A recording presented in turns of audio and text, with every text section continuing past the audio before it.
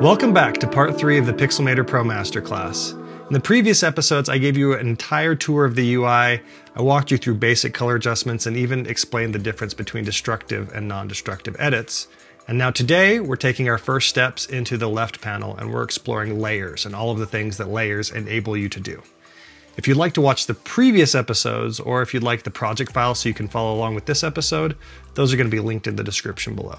And with that, let's jump in and show you what we're working with. Now, if you've downloaded the photo that we're going to be working from, I'm just going to go over here and get that opened up. And now, if for whatever reason you're not seeing this layers panel on the left-hand side, you're just going to click this button right up here to make sure that you've got it open. And now that your UI is in a good state, let me walk you quickly through the base edits I did just to get this photo in a really good state so that we can spend the rest of the time talking about layers. If you have questions about any of these edits, most of it's covered in the previous episodes. So all I did was warmed up the photo a touch. I like the look of a sunset photo, even though this was pretty midday. The other thing that I've noticed is that in drone shots, you tend to have a lot of clarity issues. So I really cranked up the clarity until I started to get good separation from the rocks. And I also started pulling in the texture so that I could start feeling the individual grains on all of those large rocks.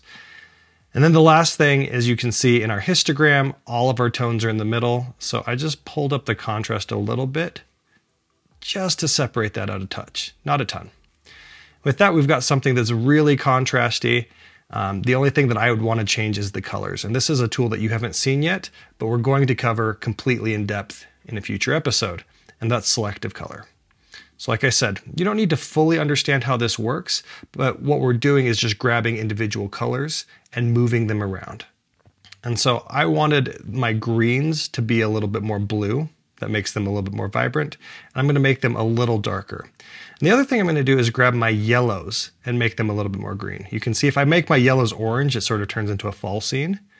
But if I pull them a little bit towards the green, it makes everything just look that much more lush. And I'm also going to dial back the brightness and maybe a little bit of the contrast as well so it doesn't look too artificial. And that's all we need. That's the basic edit.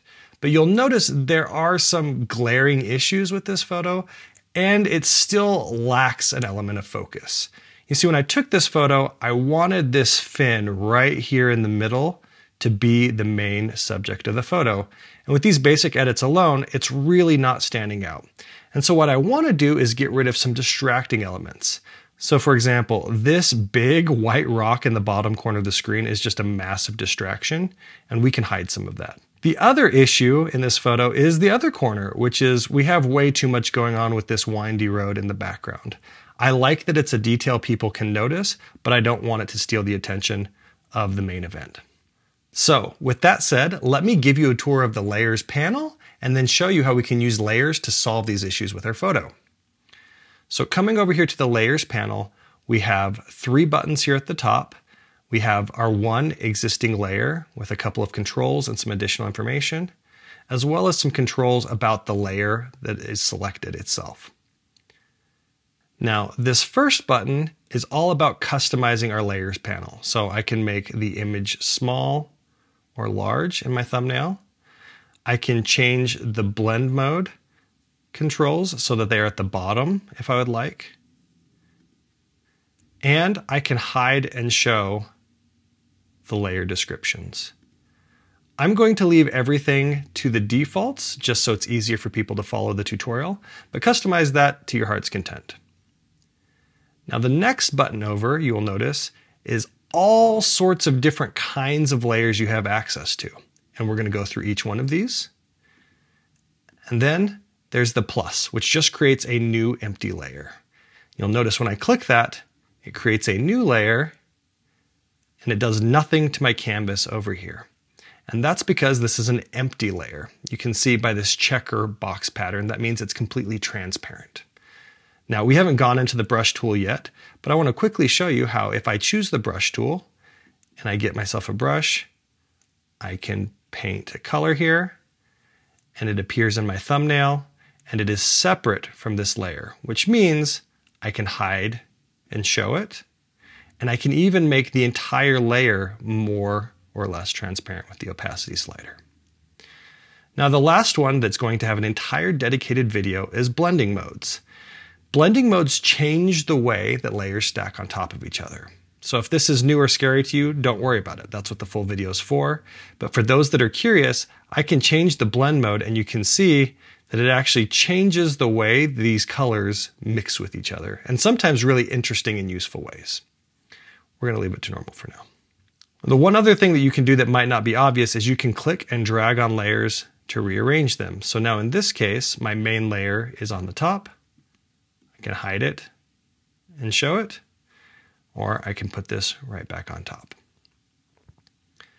Now, once you're done with a layer, you just right click on it to delete, or you can just press the delete key. Now, for this particular image, we're not going to use that basic layer, but that idea of how the basic layer works is what's going to feed our knowledge of all of the other layers. So let's jump into the next example, which is pretty easy to understand now that we've seen how basic layers work, and that's a text layer. If I come up here, I can add a text layer directly, and you can see that just drops text right in the middle. Or if I press Command Z to undo that, I can come down to the bottom right corner and I can click on my text tool and then click anywhere I want to add text to my image. So in this case, I can edit the text and I can rearrange the text and I can change the opacity of the text, just like any other layer. The difference is text doesn't get pixelated as you scale it up and down. You can grow it arbitrarily. And this is true of shape layers as well. Now, if this is interesting to you, shape and text layers are going to be the subject of their own video entirely, but I wanted to show you really quickly that we have different kinds of layers that inherit similar properties. So you'll notice I can come down here to the shape menu. I can pick a shape that I'm interested in, and just like text, I can drag it out. And if I change the sizing, I don't introduce pixelation like I would with a normal image layer. I can also go through and do things like opacity changes and blend modes. These are things that are common to all layers. So now that you've seen a couple different ways that layers work, let's talk about the layers that are most powerful when it comes to photography. And those are color adjustment layers. You have two ways to get a color adjustment layer. One is to come up here and go to color adjustments, and that will introduce a new color adjustment layer. Or if you would like to take color adjustments that you've already made on a layer and turn them into a color adjustments layer, you can come up to the color adjustments tab and you can come up to the try dot menu and convert it to a color adjustments layer. So now that we have this color adjustment layer, let me show you how we can use this to solve our problem. We want this rock to still be there, but just not be a distraction. And the way that we're going to do that is really pull all of the brightness out of it. So it's not this big glaring white beacon of light in the bottom corner of our image. So if I come up here and I pick, let's say, exposure and highlights and shadows and brightness and just really crank this thing all the way down, you can see my color adjustments layer has ruined my entire image. And you can see also that they are non-destructive like we talked about in the previous video, meaning that if I turn this layer off, they go away. And if I dial back the opacity, it lessens the effect. But there's one other thing that we can do to control which parts of an image a layer has impact on. That's if we right click on it, we can add a mask. So what a mask does is it introduces this hidden black and white image. This black and white image controls what comes through and what is hidden. You can see this illustrated by this pseudo hidden layer that appears right here in our layers panel. Now, I can hide it if I'd like, but we're going to edit this mask. The other thing you might notice here is that the default mask is completely white, which means the entirety of this layer's effect comes through. But we can change that. So for example, if I come over to the brush tool and I change it to black, and notice that I am painting on my mask layer, not the color adjustments or the image layer. Wherever I paint black, the effect doesn't apply. Now I could, if I wanted to, make this a really soft brush. You can see it has this feathered edge all the way around it. That would be one strategy. But there's an easier way, especially for situations like this, and these come up all the time in photography.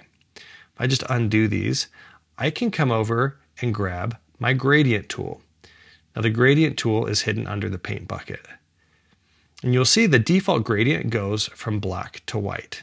And so again, making sure that I have my mask layer selected, I can click and drag from the middle of the image down to the bottom corner. And I introduce this really dark shadow that covers up this bottom corner of the image. And the really powerful thing with masks is you don't have to be completely committed to one form. So if I have this gradient that I like, but maybe I want to fine tune it just a little bit, I can come in here with my brush and I can turn down the opacity on my brush and I can just delicately paint out some of this effect in areas where I think it's too strong. And the result ends up being something that looks like an overcast day or the shadow of a cliff, darkening this bottom area and making it so it's less of a distraction. And maybe for you, when you look at this, you think, oh man, that's a really strong effect.